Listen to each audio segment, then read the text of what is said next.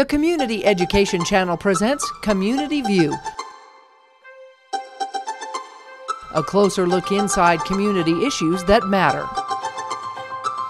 It's a glimpse, a preview highlighting issues and events important to the community, bringing public perception to light on local community issues that make a difference.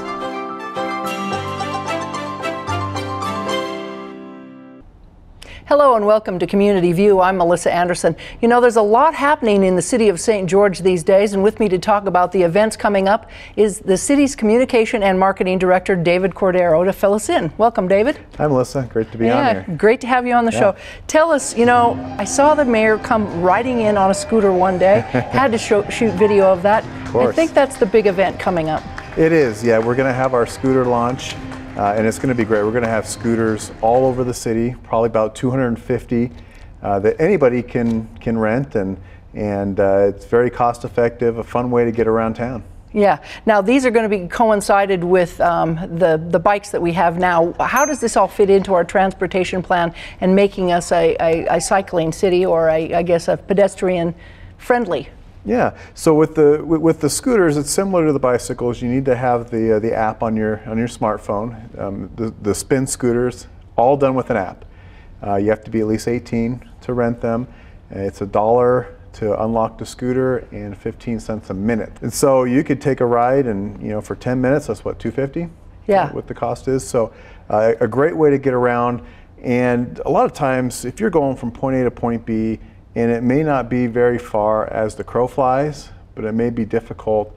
Maybe it's traffic, maybe it's parking. The scooter is kind of a fun way to breathe the fresh air and get to a place and have fun doing it. Yeah, it looks like a lot of fun. I'm going to try one of those out. I'm telling you that right now. Also, you have neighborhood open houses that we talked about before. Right. Tell me a little bit about what that is. Yeah, so basically we're taking the city council on the road. Okay. It is the work meetings for March, April, May, and June. So March 28th at Sun River, April 11th at Firehouse Park, northwest part of town, May 9th, Town Square, June 13th, Gila Siegmiller Park down in Little Valley. And these take the place of the work meetings. And one of the reasons why we wanted to do this is we wanted to make our city council more accessible to the community. A lot of people may feel intimidated going to a city council meeting, much less a work meeting, which is held in our office in the administrative workroom, which is pretty small, so there's nowhere to hide like there might be in the the city council chambers for those who are just interested in understanding kind of the process as we go through. So this is a great opportunity. You can meet your city council. Every department will be there. They'll have a presentation, well, not a presentation, kind of a display at their area. You can learn about what's going on, be it water, roads, the development, anything along those lines. And maybe present some ideas for what might be good in your neighborhood. Absolutely. Your feedback is always welcome. Okay. Now you've been in this job for about 4.5 months. How's it going? And tell me a little bit about what you find is the most rewarding. Well, it's great. It's sort of like drinking from a fire hose, learning all this stuff, which is great because I was thirsty, Yeah, there you go. So I'm really enjoying it. It's really fun. My background, I have a lot of background in journalism and in marketing communications. So informing people is something that I like to do, and being kind of on the cutting edge of knowing the information and being able to disseminate it to people is a lot of fun. I get to monitor and post on the social media pages, which is great. Right. And I just love dealing with all the different types of people that you encounter throughout the course of your time.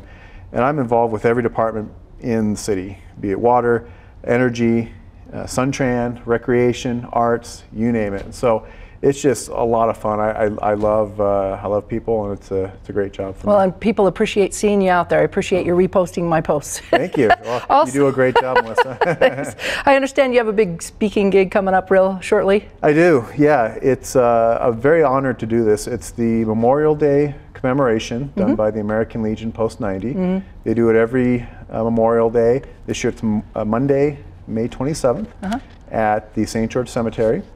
And to my knowledge, I'm either the first or one of the very few people to have served as the guest speaker who were not in the military at any point in their life. So a civilian, but I really appreciate and love our military veterans, and I hope that I can convey that through my speech. And you've done a lot of help with the Honor Guard and covering our veterans in the area, and we thank you and appreciate you for that. And thank you very much for joining us today and keeping us posted on what's happening in St. George. So we'll see you out there on a scooter. Yeah, that's right. Thanks, Melissa. And thanks to all of you for watching, and we hope you'll get involved and see what's happening again around St. George. Have a great day.